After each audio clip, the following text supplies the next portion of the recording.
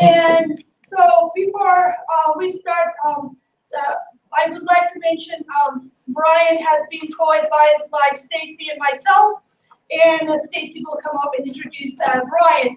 But one thing I wanted to make sure to tell everyone that it has been a great pleasure actually working with him. He has been one of the individuals that actually reach out to everyone, try to help. So it has been really one of the greatest experience for us as supervisors, advisors, you name it, mentor. So thank you, Brian, for all your contributions that I wanted to say. And thank you.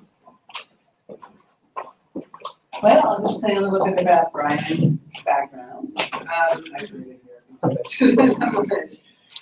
Well, I'm the LMR CSE PI for Delaware State University. And so Brian came, he's been funded by the LMR CSE for the last two years. He came in January of 2017. He got his BS degree from Humboldt State University in marine fisheries biology. He did a semester in Hawaii while he was there. He's originally from Long Beach, California, so he's a long way from home. And he is, just in case anybody didn't know, this Brian's a first-generation U.S.-born citizen of Cuban parents. And he's the middle child. So that explains that he has to get everything perfect. He was the secretary of the Graduate Student Association. He did nurture training under the LMR CSC with Howard. I want to thank everybody else who's been on this committee. He organized the LMR CSC webinar. He assisted University of Delaware people in soil science field collection. He was boat captain.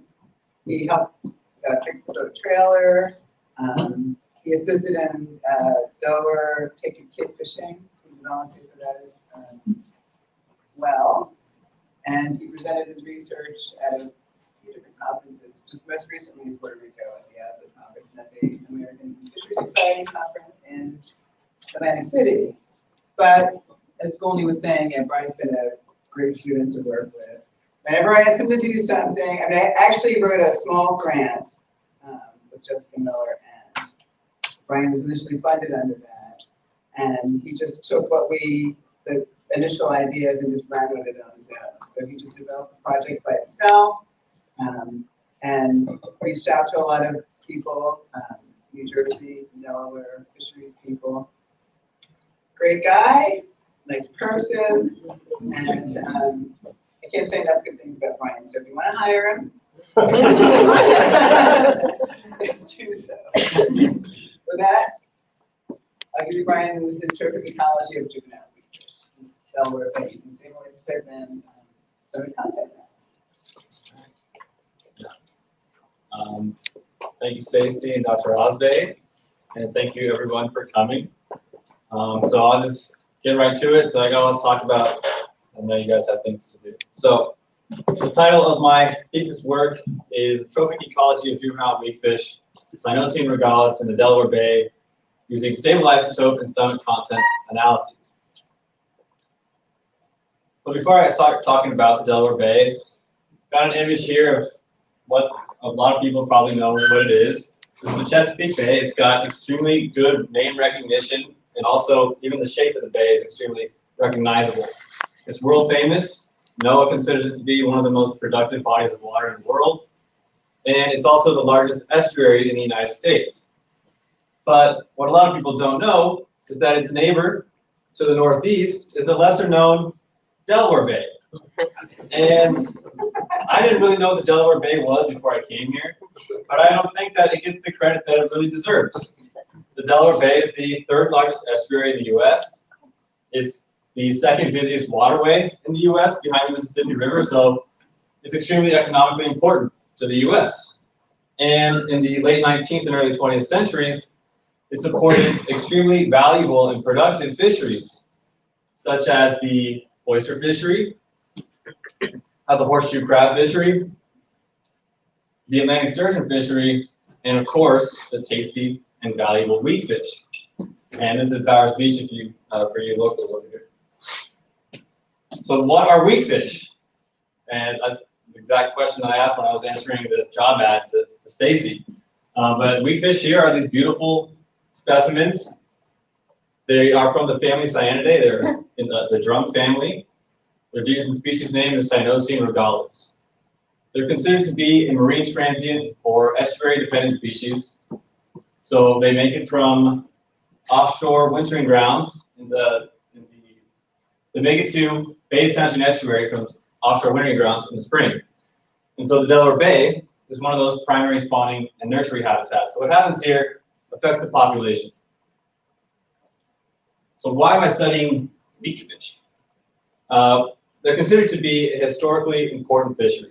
They've been fished since at least the 1800s, and so we want to see these guys stick around in the long run. But more recently, they supported a major recreational and commercial fishery in the 1980s and 1990s. In 1981, their commercial landings peaked at 16,000 metric tons, valued at over $9 million.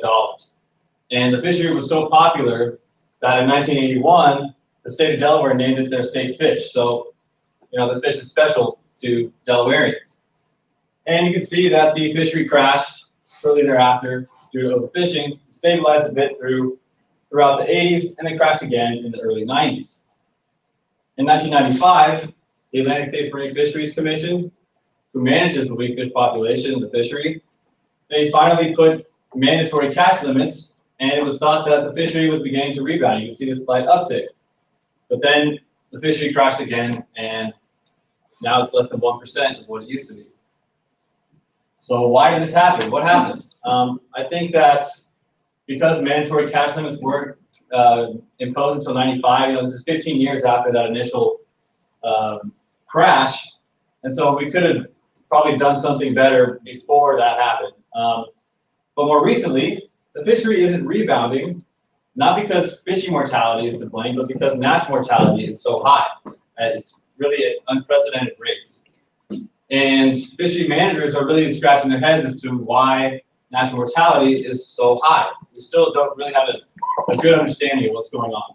And you can see that starting in 2000, natural mortality in the green started increasing to these really increased rates, and they're still high today. Whereas fishing mortality in the blue here is really low, so really not contributing to the total mortality of this fish. So overall, we have a great weakfish fishery in the 80s and 90s. Like, people were catching fish this big. They were loading up their 50-gallon coolers full of these things in one day. And then when those are full, they start loading up their 20-gallon trash bags full of these things. And everybody and their brother was doing this on the bay, you know, for years. And of course, this is unsustainable. And, you know, it was amazing, but alas, unsustainable. And now we're left with a lot of these stinky little guys. A lot of age 4 weakfish coming back in the trough surface, but nothing much older than that. This is, you know, what I'm used to as a fisherman, and I'm not a very good fisherman, but I want to be able to catch those big weakfish. This is why I got into fisheries in the first place. So what do we know about the weakfish problem and this natural mortality problem? There's been a lot of investigations as to why this is happening. So in the 2009 stock assessment, fishery managers noted that there was a diet shift from forage fish and large invertebrates to simply small invertebrates. Things like E. triloba, these isopod species, even this invasive Asian isopod that's recently made it to the Delaware Bay. Polychaete worms, Crankon septicinosa, or sand shrimp. And these, by the way, are all the things that I've been noticing in the weakfish stomachs during the course of my study. This guy here, a gamma red amphipod species named C. tubularis. It makes a little tube for itself. And another species of gamma red amphipod, this Ampelesca species. And then finally, the preferred prey item of weakfish, the mysin shrimp. So more recently, in the last stock assessment, the 2016 stock assessment, managers noted that recruitment is at historically low levels. And so, of course, we need recruitment to increase if we want to see this fishery to come back. So we have recruitment and we have natural mortality that we're dealing with here. So considering that, we know that diet is linked to growth, which is linked to recruitment success. So because recruitment success is a factor of diet, or a function of diet, it's prudent to understand the diet of juvenile weakfish in their primary nursery habitats. It's been 10 years, at least, since the last study has been done on juvenile weakfish diet in Delaware Bay.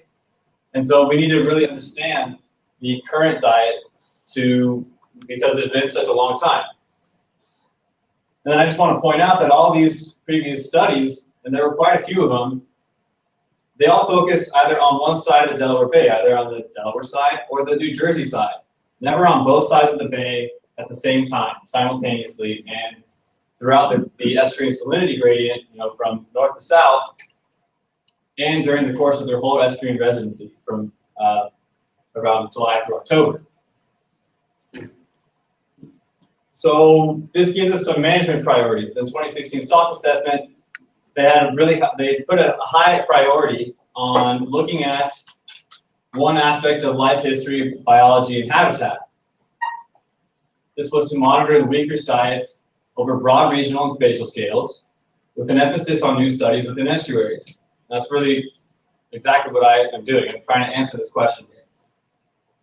And then on the federal side of things, there's been a policy shift for a more ecosystem-based management approach, or ecosystem-based fisheries management, EBFM. And this is, instead of managing one fish stock or one species of fish, there's been a push to understand how multiple fish species interact with each other, and those populations interact with each other in terms of the climate, their predators, and their habitat. And so I'm kind of focusing my research on that habitat aspect of EBFM. All right, so I had two research questions. First one was, what are the drivers of carbon and nitrogen stable isotopes in these juvenile weakfish for different size classes between the states, Delaware and New Jersey, the season, summer and fall, the bay location, lower, middle, and upper, and that's it for that first question. Now, my second question was, what is the diet of these juvenile weakfish over time and space in the Delaware Bay using both stomach content analysis and stable isotope mixing models? So what do we already know, and what can we compare my findings to? In 2001, Dave Emerson found that weakfish exhibit an ontogenetic shift in diet.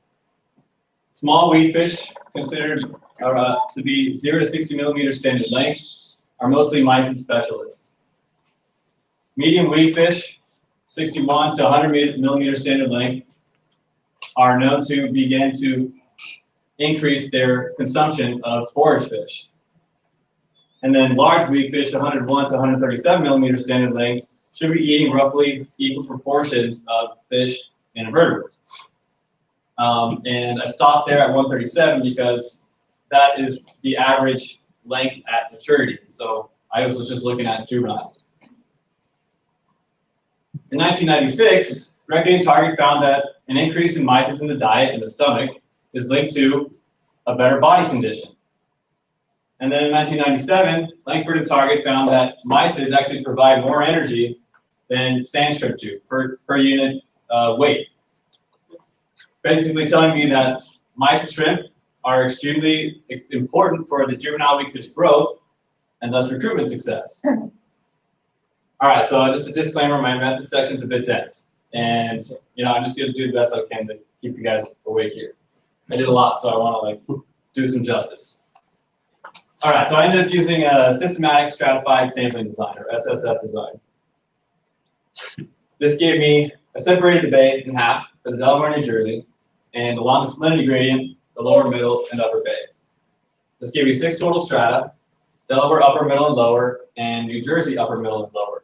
I just want to point out that the New Jersey upper stratum only had 1 station in it, and so this stratum was data limited. The bay locations were chosen due to the expected changes along the salinity gradient in terms of the dominant marsh macrophyte, or the marsh grass, with Phragmites, which is an invasive C3 photosynthetic plant.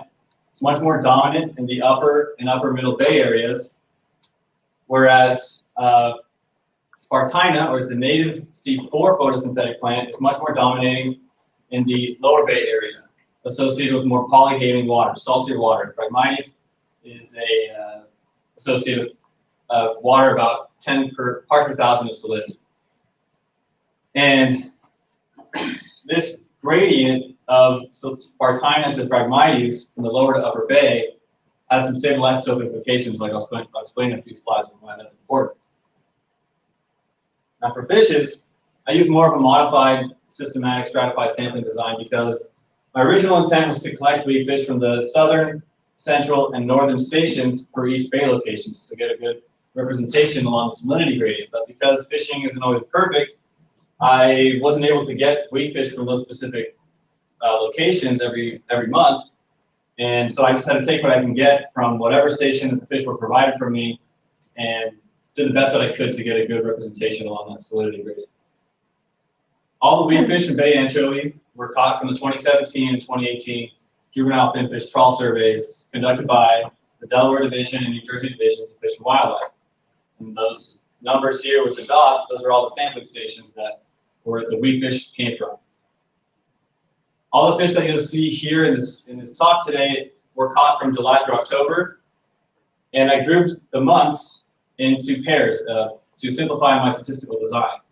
July, August I called summer, and September, October I called the fall. The weakfish were separated by size class that represents that ontogenetic shift in diet like I mentioned previously. Small weakfish, mysis specialists, medium weakfish begin to incorporate more forage fish in their diet, and those large weakfish should be eating roughly half and half fish and invertebrates. So because of the proposed use of the stable isotope mixing models, I had to go out in the field and collect my own prey items to run for stable isotope analysis.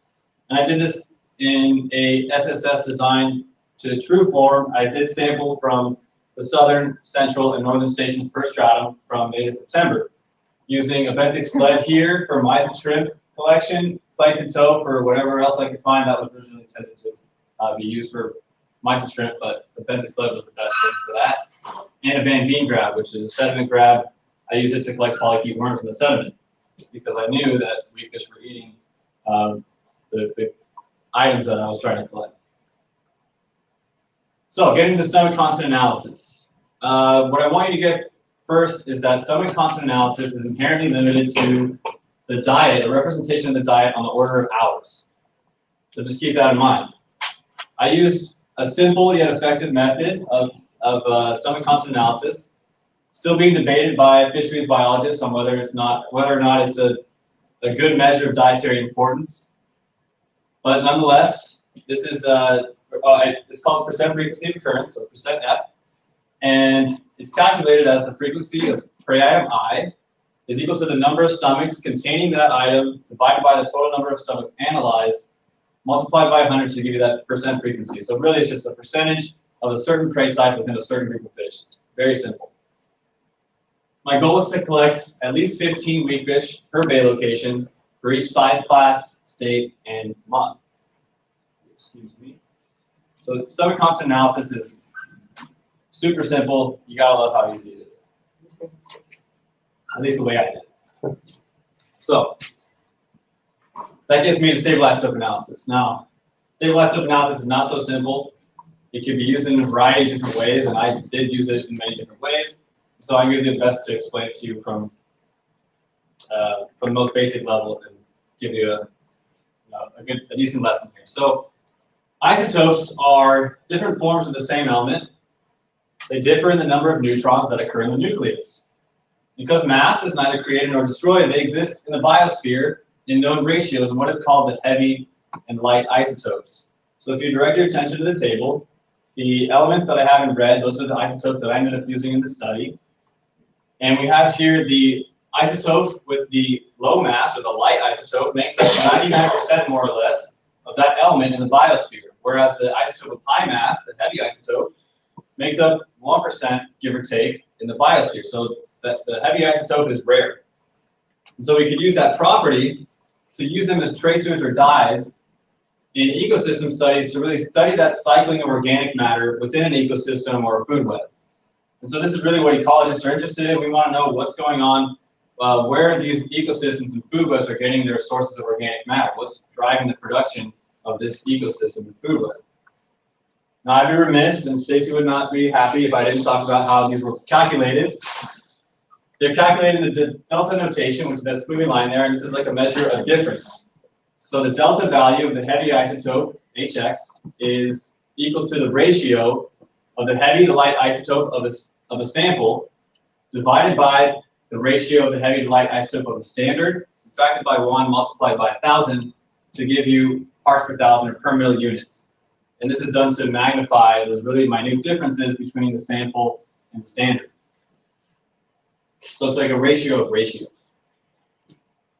So we use stable isotope analysis in many different ways in ecology, especially using delta N15 as a measure of trophic level in food web studies and diet studies. So we use delta N15 as a measure of trophic level because it increases up the food chain in a predictable rate. So from one trophic level to the next, from a primary producer to a primary consumer, it increases in a predictable rate. And this happens in organisms. This happens because organisms excrete the lighter isotope of nitrogen. So as that light isotope gets excreted out to the world, they keep that heavy isotope in their tissue. And so this is what is called stepwise enrichment or trophic enrichment. And I have here TEF, which is the trophic enrichment factor. This is the difference in delta N15 value between one trophic level and the next. And so, for example, I have the Isotope here and the Weakfish here. If Isotope were at 10 per mil, Weakfish would be around 13 to 14. I forgot to mention that the TEF is typically, for delta N15, is around 3 to 4 per mil. Similarly, delta C13 also has a TEF, but it's not a measure of trophic level. And so the delta C13 value, the TEF, is only about 1 or less than 1 per mil. And it's really used as a measure of carbon source. Where is this organism getting its original source of carbon from? Where's the base of this carbon source? And I just want to mention that this is usually a negative value, not because there's negative isotope or there's no isotope in it. It's just because there's less heavy isotope in the sample than there is in that standard. So isotope analysis is really useful in aquatic systems. Not only is it used as a measure of trophic level, but it's also used as a measure of habitat type. I could use delta C13 to tell me if an organism is feeding on a more pelagic-based food web, based off more depleted or more negative delta C13 values. I could also tell if it came from a more benthic-based food web, based off more enriched or less negative delta C13 values. And like I mentioned before, the Spartina to Phragmites gradient in the Delaware Bay and other mid-Atlantic estuaries that have Phragmites in it, we can tell if an organism came from a more Phragmites-dominated system based off more depleted delta C13 values that are on the order of negative 26, because Phragmites is a C3 plant, has much more depleted delta C13 values. And then on the flip side of that, Spartina, being a C4 plant, has much more enriched delta C13 values, and so we can tell that organism came from a more Spartina-dominated system associated with that saltier water. And then finally, stable isotope analysis is really useful in diet studies. First, it can tell you the proportion of prey items contributing to the growth of an organism, or the tissue compilation, assimilation of an organism. And that's done using stable isotope mixing models, so I'll get into that in a minute. But more recently, it's being used in fish diet studies as a good representation of the diet over time. So whereas stomach content analysis is a representation on the diet on a matter of hours, very short-term diet representation, stable isotope analysis is a good representation of the diet over time. And so different tissues are different representations of a different time frame. And so muscle tissues are considered to be a representation of the diet over a period of months, whereas liver tissues, a more metabolically active tissue, is a representation of the diet in over a matter of weeks. And that really is the general rule that a lot of people use in fish diet studies using stable isotope analysis. They really don't go much further than that. It's like muscle is months, liver is weeks. But that wasn't good enough for me. I wanted something more precise. I wanted to know what my isotope values actually meant in terms of time. And so that's what's called the turnover time. It's the rate that isotope values of a consumer, so the isotope values of the Weakfish, got replaced with the isotope values of the diet. And so I was able to use this growth-based turnover model from the Buhai Journal Tour 2010, and this is for use in field studies. And using some weakfish-specific growth rates I found in a laboratory study and a turnover constant, I was able to determine that, with a considerable amount of error, that 99% turnover is the time that it takes for the tissue to be pretty much completely equilibrated to the diet. It takes around 70 days for muscle tissue for that to happen, and around 14 days for liver tissue. So essentially what this means is that the stable isotope analysis results of the values of the muscle tissue in weakfish is really a representation of the diet starting 2 months ago or the previous season, whereas liver is a representation of the diet just a couple weeks ago.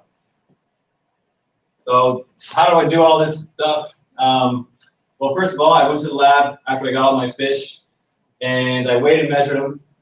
I removed the dorsal muscle and the liver, and those were rinsed out with milky water. And then they were dried in aluminum weigh boats that you see in those mortars there at 60 degrees C in an oven for 48 hours. And then I ground them to a powder with a mortar and pestle, packed them up in little tiny aluminum capsules, and then shipped them off in these trays that you see. Now this is a typical invertebrate catch from the benthic sled and the plankton toad. The Delaware Bay just loaded with the Trias. This was the best part. So I ended up putting a bunch of that matter in petri dishes, suspending it in water, taking out whatever I could find, then I identified all those little things to the lowest possible taxon. This is a big clump of mysis shrimp. And then I dried those up, I ground them up, and then I had to acidify them, and then after that I air dried them, and then I packed them up and shipped them away to the lab. And I just want to mention that acidification was done due to known biases of the carbonates and the exoskeletons of these invertebrates, or these hard-bodied invertebrates. And so the acidification process dissolves those carbonates and is not really known to affect the delta N15 values. All right, on to my statistics, almost done with my methods. So for my first question, what are the drivers of C and N stable isotopes in weakfish over time and space? I used generalized linear models that were nested for each size class per year for 2017 and 2018. I used the corrected AIC for model comparison. So using those 4 models, I used this AIC to determine which model had the best fit to the data.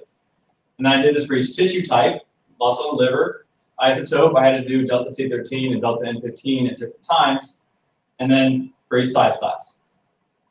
Stomach constant analysis, again, really nice and simple. I just used clustered column charts and tables for each size class per year by each bay location, season, and state. So this is how I'm going to show you guys the results. And then finally, getting on to the stable isotope mixing model. I just wanted you guys to understand how this works in a nutshell. And so really it's used as a tool to predict the proportions of prey items contributing to the growth of an organism, in this case our weakfish. The rule is that you are what you eat. And so if we know the isotope values of our prey items, and we know the isotope values of our consumer, our weakfish, then the model can kind of give us a proportion or an estimate of what our weakfish is actually made up of. And so in this case, just for an example, our weakfish here was made up of 70% gamma red amphipod and 30% mysis shrimp. So that's how it works. Specifically, I use the mixing model of Mixire. This is like the new age mixing model in R, and it's a Bayesian framework mixing model, and that allows you to incorporate prior information to give you really a more realistic output. And I use the priors from the stomach content analysis data to inform my model, so I get a more realistic output. And I did this for the 2018 weakfish for each size class and each tissue type, except for small weakfish liver, because it just didn't get enough of the liver. And I did this for a state, bay location, and season combination. So everyone's still awake? All right. All right, so let's just start with the generalized linear models really quick. This is a 2017 medium weakfish liver, delta C13 values. And using the AIC, I found that model 2 had the best fit to the data. So this is station, nested within location, nested within state. I added weight to the model, and then month, nested within season. So taking a look, this is the summary statistics. I really want you guys to focus on the coefficient and the estimate. The coefficient is like the factor, one of those factors there. However, the intercept is like the grand mean. So the mean of all the data, all the median weakfish liver delta C13 values. And then we have the estimate column, which is, or I should mention, the red values are negative and the black values are positive. So taking a look, our intercept, or mean, is around negative 17 parts per thousand per mil. Upper Bay and Delaware had a negative estimate, and Summer had a positive estimate. So let's take a look at what's going on there. Upper Bay and Delaware, negative estimate. We have Delaware here, lower, middle, and upper Bay. And we see that upper Bay is more negative than the lower and middle Bay. So that estimate is pretty spot on. And then we have the Summer, difference between season summer and season fall. We see those summer values are more enriched, or more positive than the fall values. Again, suggesting that model, it's telling us the results are good. All right, let's move on to the large weakfish liver values in delta C13. Again, model 2 had the best fit to the data. And this kind of tells me that weight, because weight, this is the only model that had weight in it. And so I think maybe weight is actually a good explainer of these delta C13 values.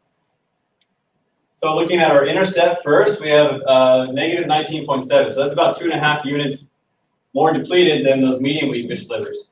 Maybe this suggests that they're feeding on a more pelagic-based food web.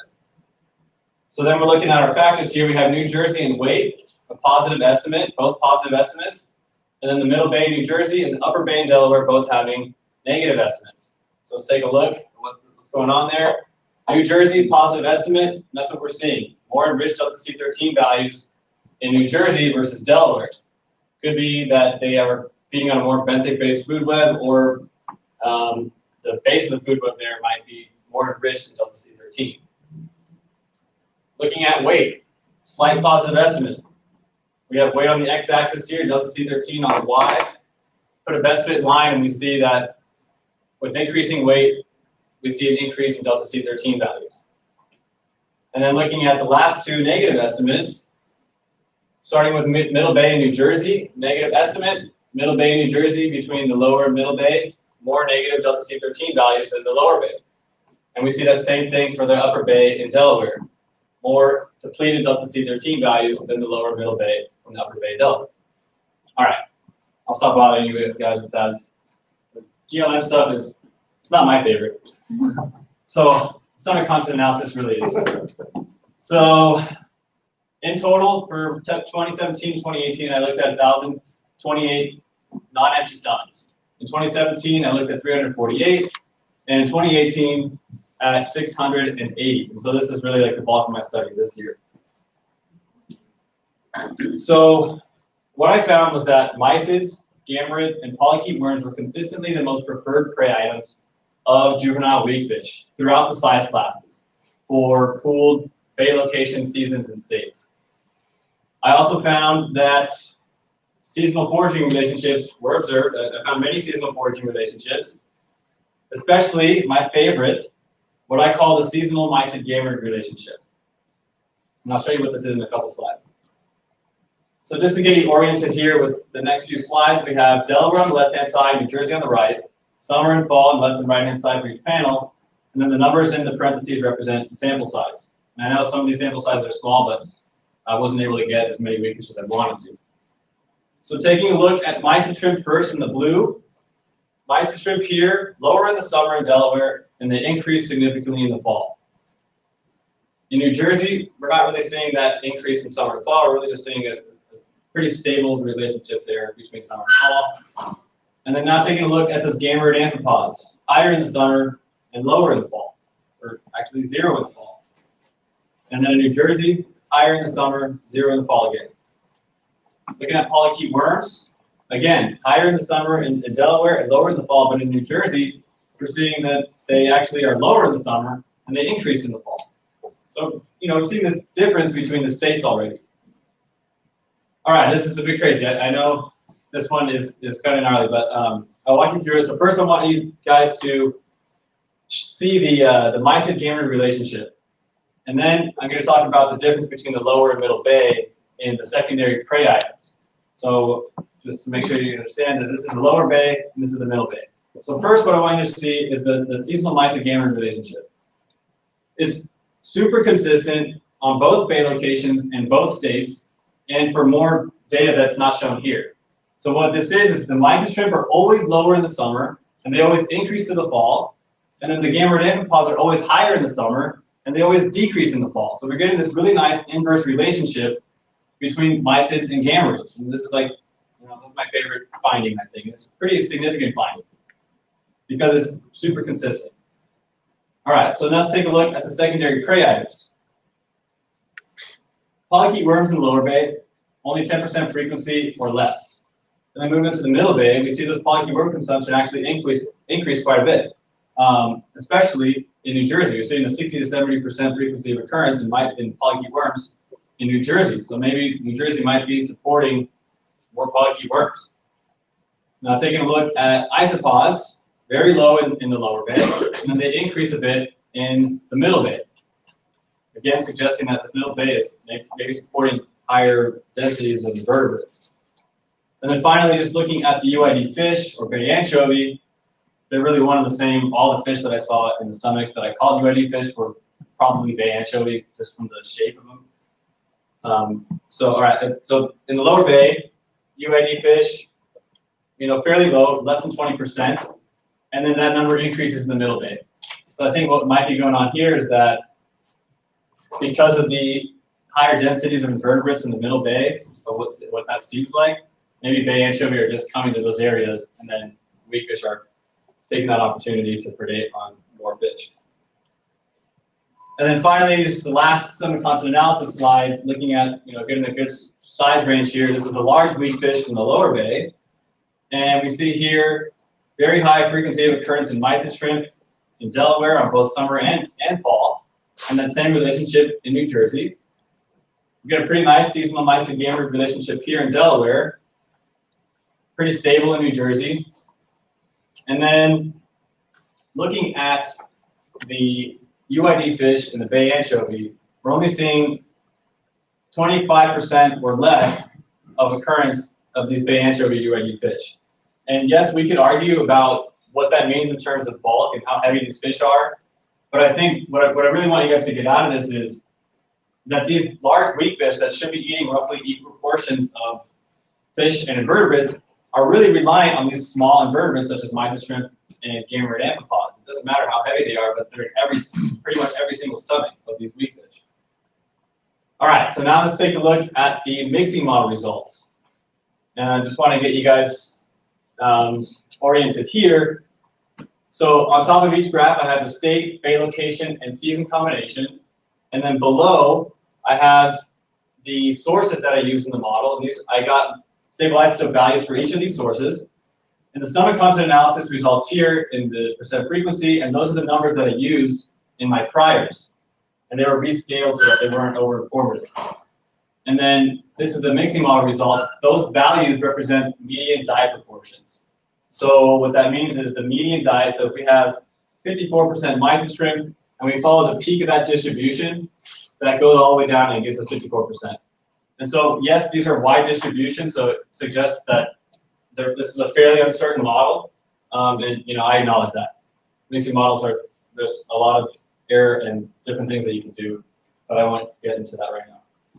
So what I want you to see is that this group of weakfish here was made up of 54% mysid shrimp. These are small weakfish, so okay, mysid shrimp are important to the small weakfish. 15% gammarid amphipods, 21% polychaete worms, and then isopods less than 5%. So these guys are pretty negligible in the diets, suggesting these isopods are not really incorporating themselves into the tissues of weakfish.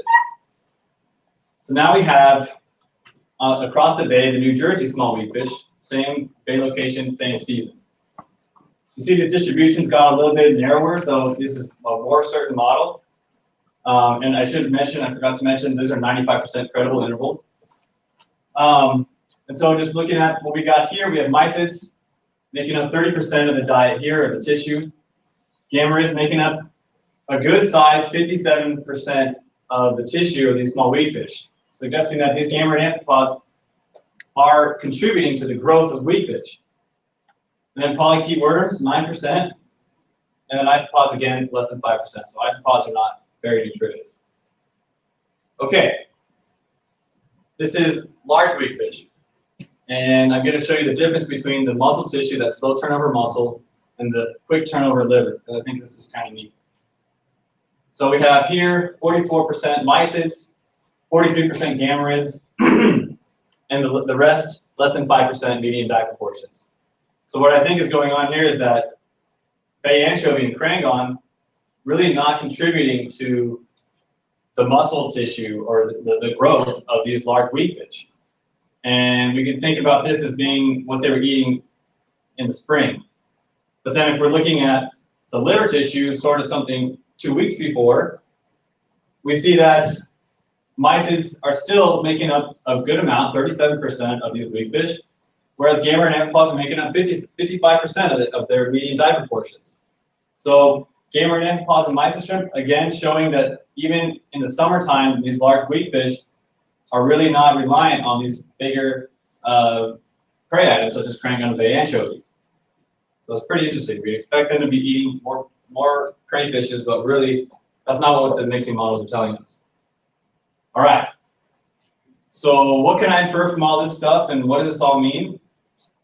So for my first question, what are the drivers of carbon and nitrogen stable isotopes in juvenile weakfish over time and space?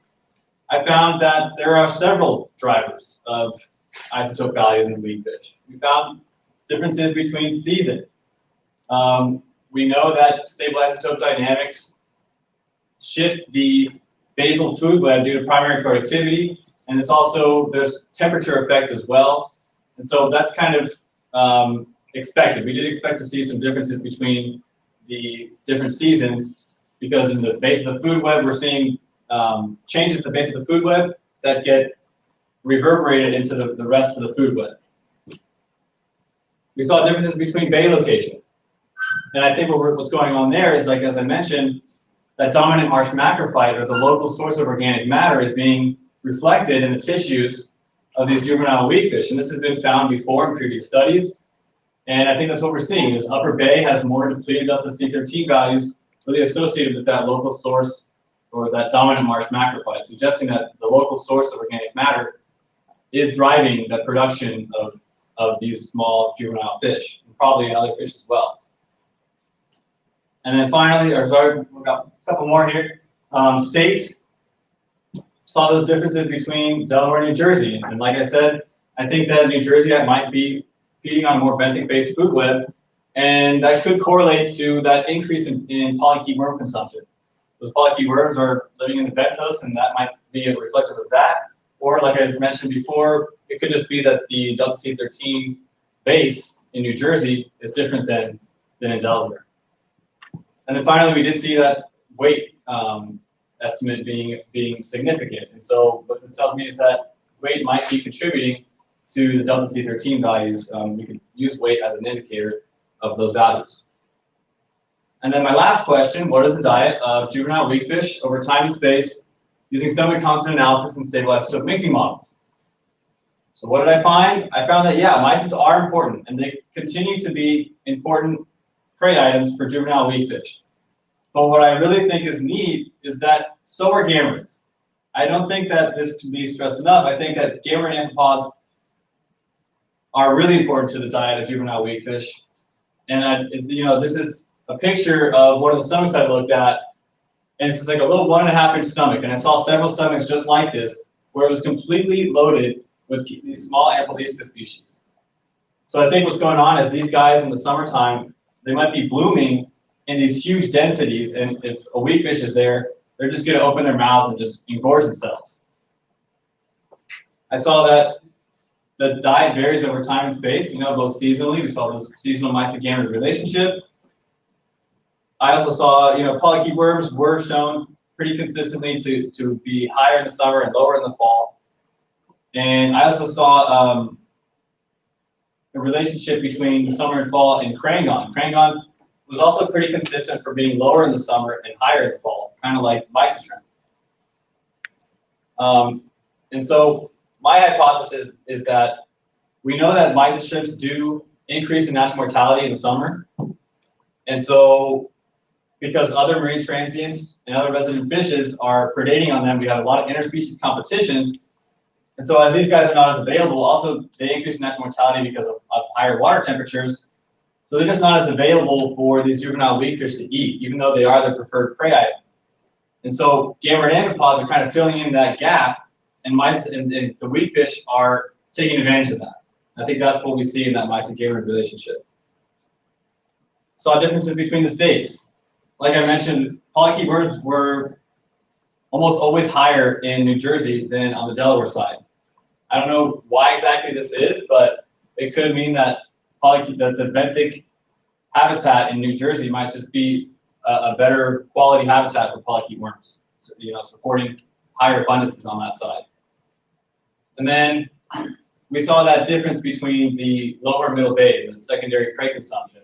The middle bay tended to have higher frequencies of those same prey items that were lower in frequency in lower bay, suggesting that maybe these medium salinities, these moderate salinity ranges might just be a better, more suitable habitat for invertebrates.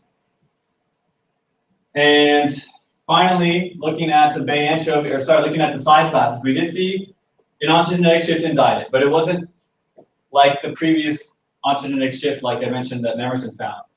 I think that they are feeding on more prey items or more prey fishes as they get older, but they're still continuing to be reliant on those smaller invertebrates. And I think that has some implications because weakfish are protracted spawners, and so they spawn from May to July. And so those late hatching juveniles might be competing, might be some intraspecies competition with those larger juveniles on the same small invertebrates. So that could give them a worse chance of surviving into recruitment, those later spawn juveniles. And could be possibly increasing that natural mortality. So what does this mean for weakfish managers? This is fisheries, so we want to know what this means in terms of management.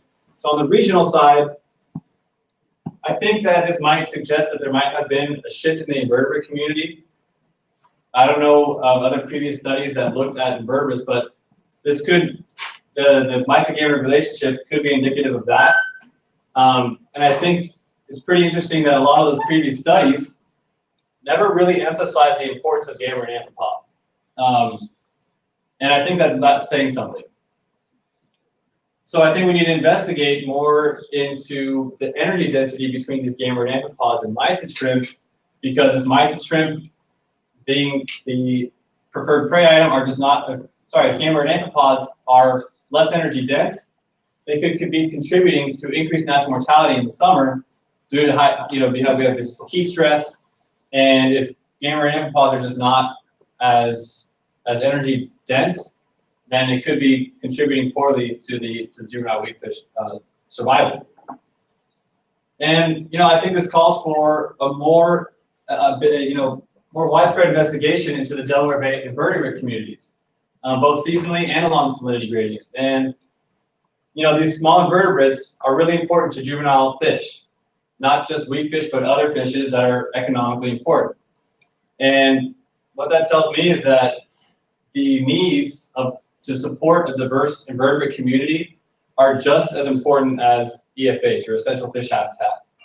So I think managers should consider the needs of invertebrate communities just as much as they consider fish. And I know that it's kind of intertwined, but I'm just trying to emphasize that invertebrates are really important too. And then on the federal side, finally, the last slide, probably. In terms of habitat, I think that my GLM results showed the difference between stations, bay locations, seasons, and states. I know I have stations up here. I didn't show that in this talk, but there were differences between the stations. And I think what this means is that nutrient cycling or organic matter cycling is really important in small spatial scales. We're seeing differences within these small areas, over these small areas. And so that tells me that local land use practices could be affecting their adjacent nursery habitats. We have a lot of development projects being underway in the Delaware Bay watershed, and we really need to consider those changes and those land use practices in terms of what they mean to nursery habitats that are really close to the water. And any decision that an ecosystem-based management approach tries to make, I think they need to really consider that small spatial scale before they make an ecosystem-wide management decision.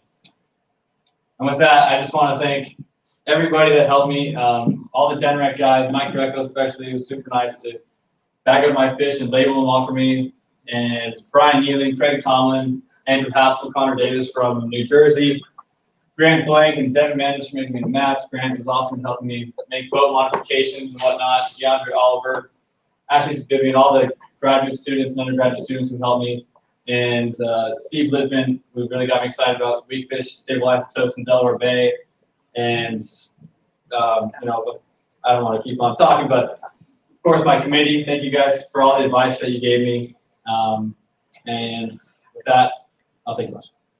Thank you.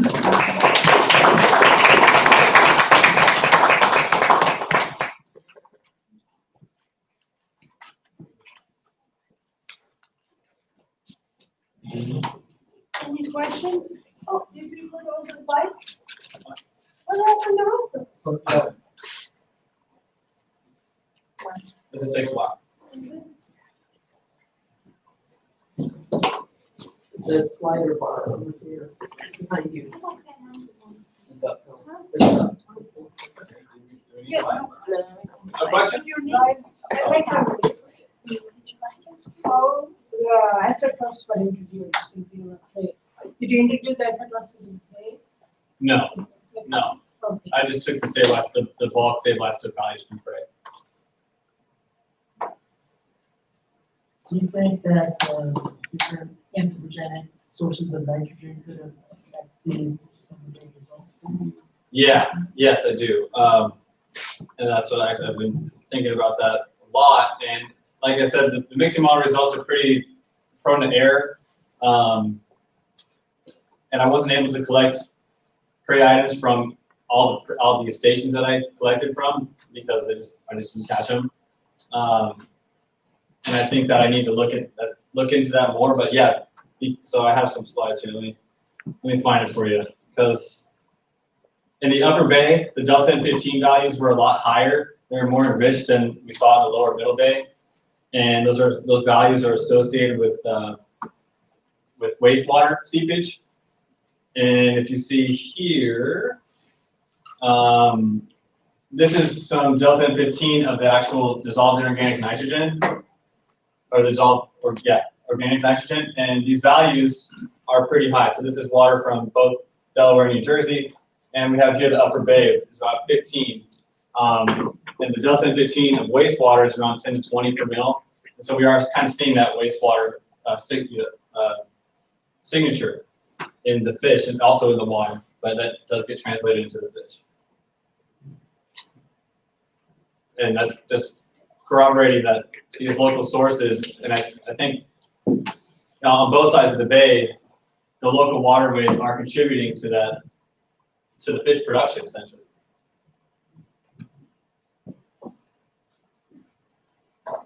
Brian, I tell you what, man, that's a tremendous amount of work you put there. It's very impressive. And the management considerations and conclusions that you reached, I think were probably spot on. I really thought you did a tremendous job. So, you know, a lot of these cyanids have been shown to have an association with some of the environmental phenomenon, like AMO and things like that. So, considering that and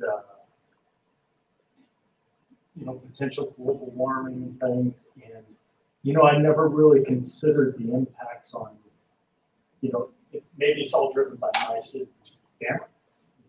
So, what do you think about that? I mean, can you tell me anything about the life history of like mice that may play into? I honestly don't know too much about the life history of mice and shrimp. I know that they do eat rotifers and they eat other smaller zooplankton, not just phytoplankton. So there could be some dynamics going on with that. But that AMO that you talked about, you know, my population biology class, I actually looked at that. We did like some phase portraits between, I looked at the AMO and the Weakfish catch numbers, and there wasn't really any correlation between AMO and the catch numbers. And what else? Big catch numbers in terms of landings? Landings, yes, yes, from the NOAA website.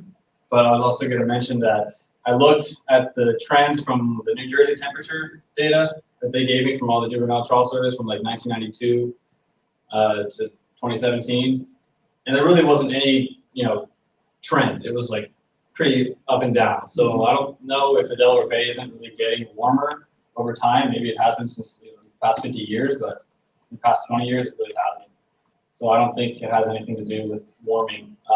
And I was actually going to mention that in that slide, that maybe gammards are associated with warming water, because if they're so high in the summer, they like warm water. So that could be a driver, but I really don't think it is. Thanks. In terms of stomach contents, how much variability was there? Were there a lot of empty stomach fish? No, there actually weren't. There was a lot of, they were mostly full. It was like maybe like 5 or 10% empty stomachs. I was actually expecting more. It wasn't that much. Brian, when you were monitoring water quality, remember you used the YSI to monitor. What do you think about water quality on Delaware side versus New Jersey side, upper and down? Like these all oxygen, like primarily. I'm talking. I think it's really the same. Same. Yeah, I don't know about I didn't really look too much into water quality, honestly. But I mean, if you're looking at the dissolved inorganic nitrogen here, I have New Jersey and Delaware.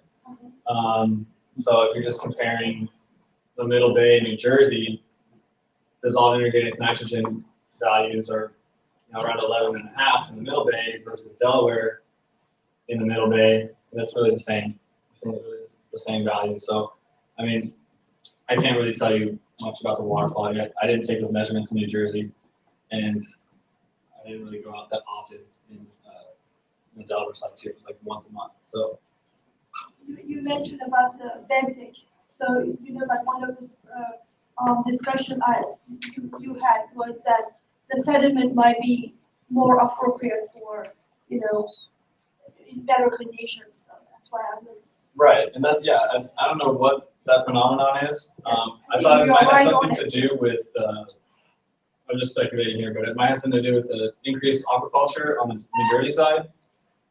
And I know you guys have done work on with aquaculture, oyster culture has a beneficial effect on the benthic community. I don't remember if it actually did have a beneficial effect, but that could be it because there's nothing on Delaware side right now. So who knows? Can you flip into one of your mixing model results with the distribution of the fish? Real quick. I know we're going to have another opportunity to ask some questions, but this is what I wanted to ask in public. Oh, that was good. that one wasn't one of the ones I showed. Oh, that's good. I just wanted to see the shape of it. So you said that spread there is, you thought is attributable to error in the mixing model. Okay, that's what I was going to say. So what would be the components? There's error, and what else would be a component of uncertainty here? Okay, so the mixing model results kind of, you could use your own trophic discrimination factors, like I mentioned, so that shift. And I just used the standard 3.4 for delta and 15 and 1 for carbon. And you could also put a standard deviation like 0.2 or 0.4. But not only that, the assumptions say that there needs to be each prey source, each source needs to be different. And really for my results, that wasn't always the case. So we have here mysids and polychaetes are pretty similar, and gammarid amphipods and isopods, these guys are actually more farther apart than mysids and polychaetes. And so I think that's also part of that uncertainty, is because these guys are pretty close together. So ideally, in an ideal situation, these guys would be all in 4 corners, and the weakfish would be somewhere in the middle. Okay, Yeah. No, then I was also thinking maybe there's just a lot of variability in the diet too, right? Just a lot of natural variability. So. Yeah. No, that's a good point. Yeah. Thanks. Come on. I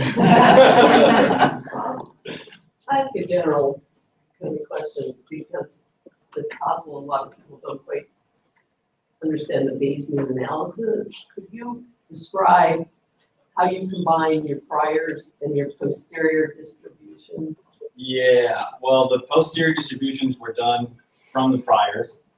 So that was the model I just, just answered. But let me see here. I do have a slide for you based off the posterior distribution, the priors. So the priors have to be rescaled. So this is a good right here. This is an informative, so this is an uninformative prior. So if you don't include priors, this is what we use, 1, 1, and 1. So if we have 3 sources, you just put 1, 1, 1. It's just an even or uninformative prior. And then this is if you use the true numbers from the stomach content analysis data, and so you get this really, they call it over-informative. It's just, it's too perfect. So what we have to do is you kind of use this equation, and you end up with a rescaled prior from these numbers, and so that gives you the same mean as 1, 1, and 1, but a different distribution. And so that's the equation right there. And so I don't know if you want me to explain more about that. No, I think that's good. Okay. Although, explain what over-informative means that there's. Yeah, so I think my understanding is that over-informative is like, so if I used the true numbers of the frequency data, so if I use 60%, 70%, and 30% for each source, that prior information is too specific, or it's gonna change the posterior distribution in a way that is not really realistic. I think that's what it's supposed to be. Is there a difference between over-informative and over-dispersed? I don't know. I think over-informative means that it's a really narrow distribution versus over-dispersed. That's like the opposite of over-informative. I think you used in your thesis that term number of places. Dispersed? Or dispersed, yeah. Oh. That's why it was, yeah. It's a lot Oh, of, so over-dispersed was in the GLMs. GLM, Over-dispersed right? in the Yeah. GLMs, Yeah. not in Yeah. the Bayesian. That, good. Yeah. So, yeah. This is the Bayesian stuff, yeah. All We can right. keep talking about it, don't worry. Do you have any more questions? If we don't have any more questions, thank you, Brian.